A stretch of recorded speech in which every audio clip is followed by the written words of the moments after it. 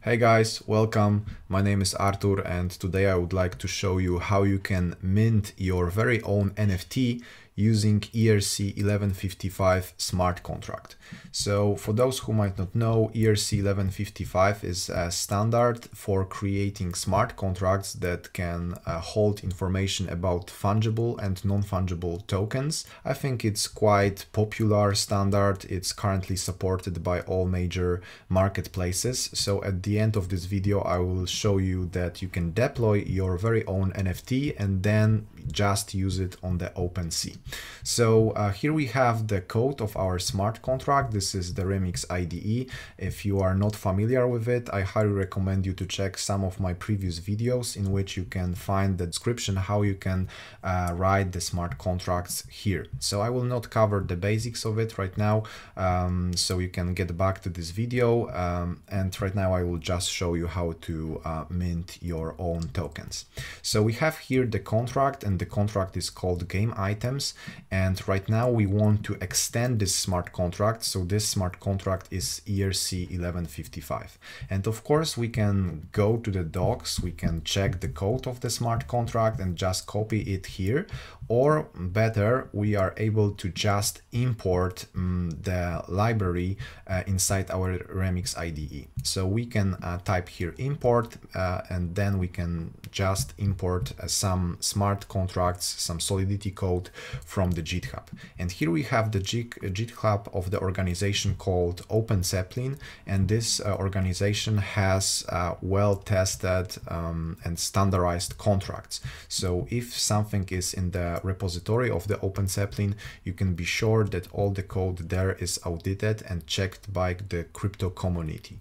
So here we can import the contract, which is the ERC1155. Of course, if you do the import, then you would see here that inside the workspace in the Remix IDE, you have the access to all stuff that you are using. So you can just check the stuff that you have here, like token, ERC1155, and here you can actually check the implementation of these smart contracts. So everything is available for you here. However, right now we will just focus on our simple smart contract, so we don't have to bother with the code. And whenever we have the contract like that and we want to take the code of the ERC1155 into our contract, we have to inherit from it. So it's like in object-oriented programming. Here we are inheriting our contract, and here we will specify some constants, which would be just variables, that for instance Charizard is 0, Ivysaur and other Pokemons have other IDs. So this would be just for testing, so we can see that okay, the NFT with the ID 0 is actually Charizard, and the other IDs are different NFTs that we will mint. So we have the contract, and the game items is ERC1155, and right now we have the constructor, and here we are just minting, because in the crypto blockchain world, whenever you create a new NFT, it's called mint. So here we are using the function which actually is implemented inside the standard of the ERC1155, and inside the constructor we are minting 4 tokens inside, and one token is Charizard, the second one is Ivysaur, and here we are specifying how much initial amount we want to have of the specific token. So we're gonna have the smart contract which holds information about 4 NFTs, and the first NFT is Charizard. It has 100 copies, and we have also 3 other Pokemons which are represented with that we have here 100 copies. And here is interesting thing, just deployed to the IPFS, and IPFS is a decentralized storage which I will cover in some other videos on this channel. So usually the NFTs are represented just by the JSON. So we have here on the IPFS my directory, and this directory holds information about the token that has has the ID 0, and here is just the JSON which represents some attributes of our NFT. And the NFT has ID 6, has the name Charizard, and the image of the token. So any marketplace or anybody in the decentralized network can just check the meta file of our token and just get this data and use it, for instance, on the marketplace, which I will show you in a minute. So we have here the 0. Under 1.json we have different Pokemon, and right now whenever we deploy the smart contract, then this constructor will mint for us 4 tokens. And right now let's see what will happen if we just save the file, and then we can try to deploy it. First I will deploy the contract into the memory, so I will just have here the environment JavaScript virtual machine. Here you have to be always sure that you are deploying the right contract, because you can see that we have some smart contracts from the OpenSea, and the common mistake is that people are deploying, for instance, the code from the OpenSea contracts. However, we don't want to deploy something from the GitHub, we just want to deploy our contract, because here we have the constructor and here we have the information about the Pokemons that we want to actually mint.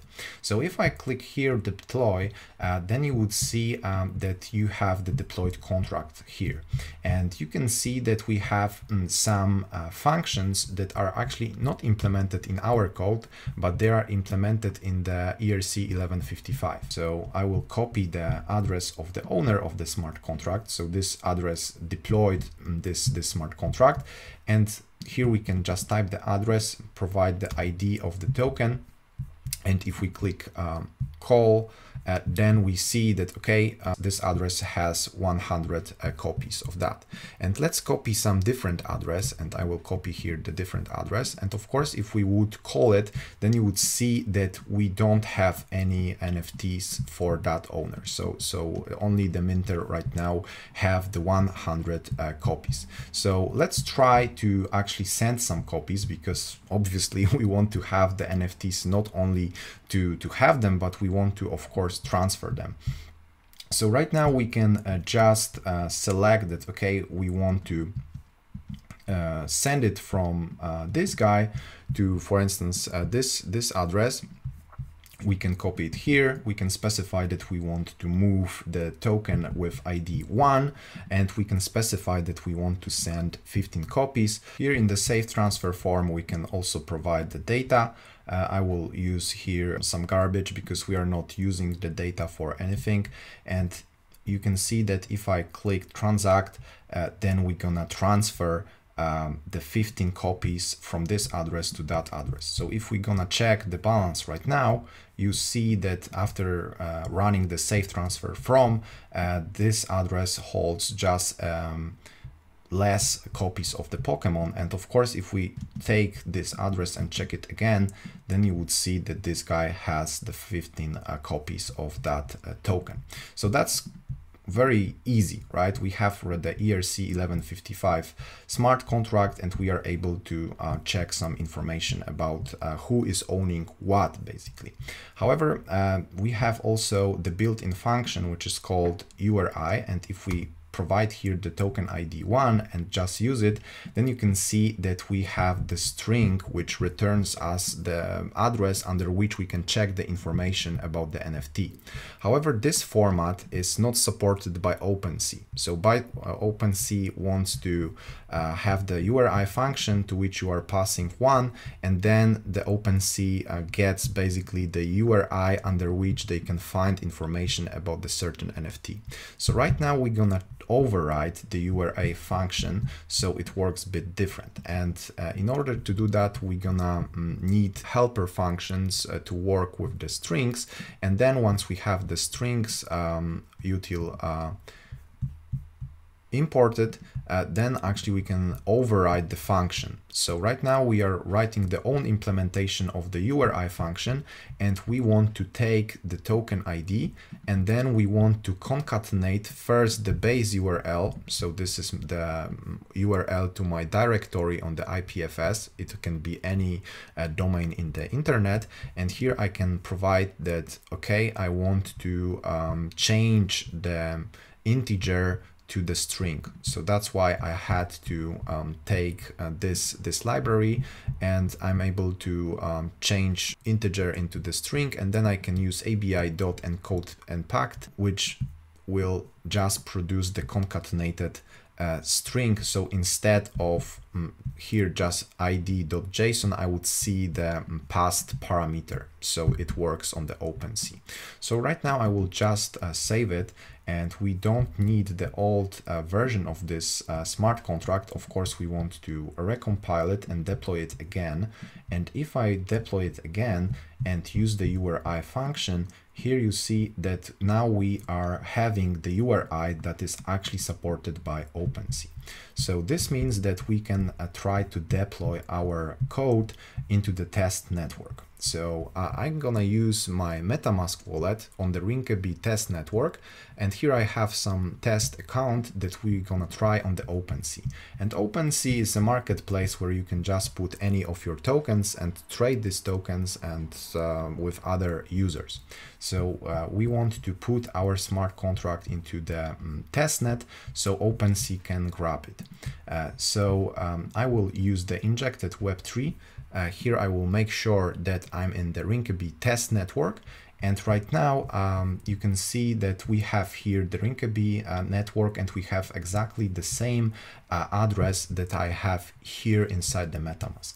And now I can click deploy, and now we are not using any longer JavaScript virtual machine, we are using the test network, and we can just click here the confirm, and after some minute our smart contract would be deployed into the network. So you see that right now we have again our smart contract deployed, and this address is, here is the address of our smart contract. So after deployment, the smart contract is on this address, and this address is of course inside the Rinkeby test network. So let's go to the OpenSea, and right now I'm logged in as this user into the OpenSea, and if I refresh, now we would need to see that we have some NFTs, and of course it takes time for OpenSea to take that information, but you see that we have here the address of this smart contract. So here we have the smart contract address, and you can see that we have the token ID with the 0, and if we change it to 1, then you can see that we have also information about the IVs hour. So this is our smart contract, which holds information about NFTs, and we have here, for instance, the Charizard. The Charizard has the token ID 0, and we can see that this token is owned by me, and I have 100 copies. And if we do some transaction completely outside of the OpenSea, like here we can use the safe transfer from, and let's say I want to use my address and I want to move it to completely different address. For instance, I would take other test account here, so I will change it, and here I will move the Charizard, and I want to move 10 copies, and I want to put here nothing. And now I'm again asked by the MetaMask that if I want to move my token, and now the token is moved, and let's see what happens here on the OpenSea. And OpenSea of course needs a bit of time to synchronize with the on-chain data, because right now we just created the transaction that was sent into the Rinkeby test network, but here the OpenSea is interacting directly with the blockchain network. So they are relying on the information that is written on the on-chain. And now you see that I'm owning actually 90 copies. The 100 was total, and the Charizard right now is owned by 2 people. So it's the one address that I minted the NFT originally, and this is the second address. So right now you know that you can very simple way deploy ERC1155 smart contract using even your web browser. You just have to customize how the URI function from ERC1155 smart contract works, and then after just small adjustment, you can start using your token on the OpenSea or any other decentralized marketplace for the NFTs. So if you are interested in NFTs, just paste some questions down below, or let me know what kind of NFTs you are working with. If you have some questions about decentralized storage and how to store metadata about your NFTs, you can also ask questions down below, because right now I'm preparing some new stuff for this channel, and I would like to cover some more advanced stuff with the NFTs and show you how you can mint the stuff not from the Remix IDE, but from your JavaScript code. So if it's something interesting to you, let me know, and thank you for attention, and see you on this channel.